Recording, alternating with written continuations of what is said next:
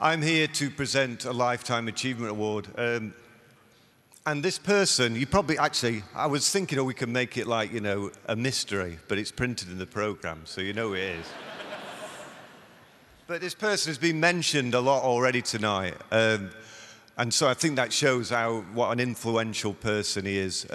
I was just involved in a book called Singing from the Floor, which is like a history of folk clubs in the UK. And this is all told in the voices of the people who were part of it. And his is the first voice. So that shows you, you know, people, they bandy those words around, don't they? You know, pivotal, legendary, all that. They get used a bit too often, but I think we can say this person is a pivotal and legendary person. Now, I also know that you'll probably be embarrassed to be called that. That's the other aspect that makes somebody a true legend. They don't let you know about it.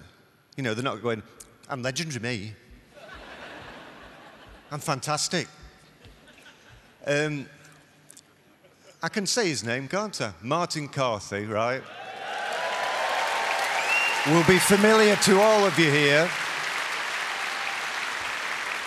I've had the pleasure of working with him quite recently. Back in October, I was involved in a thing, Bright Phoebus it was called. I was very nervous about it. Approaching a legendary folk album, what the hell are they having me on the stage? They're involved with that. And I got to view Mr. Carthy's working methods up close and how he makes you feel safe and welcome. And I'm sure that many, many people in the folk world have benefited from his a guiding hand, you know, but it's not applied like that. So I know there's a lot of people in this building, but I think you need a bit of exercise. I think what I'd like you to do is, could you pray, all be upstanding for Mr. Martin Carthy.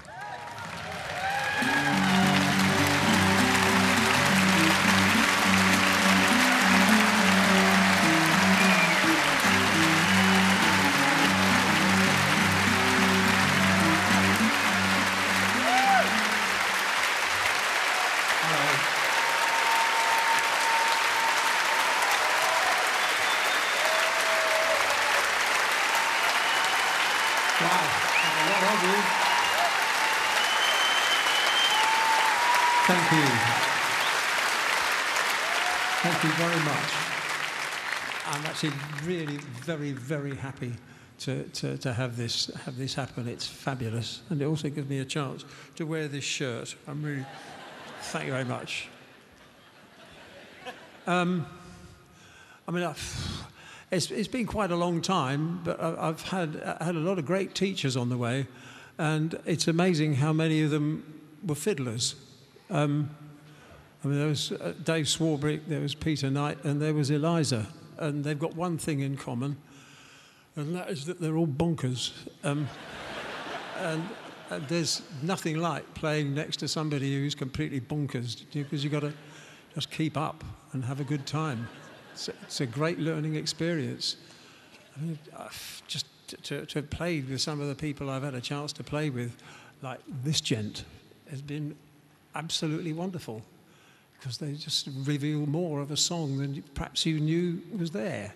It's extraordinary. I had, quite late on in musical life, I think I came to be much closer to the Watersons for obvious reasons. I married Norma, and she is probably the best teacher of the lot, and she's sitting at home now watching this on Red Button and throwing things at the television. I know she is. Oh, shut up, she's saying. There, Norma, that's for you. Thank you very much indeed. I'm a very happy man. Thank you. Thank you.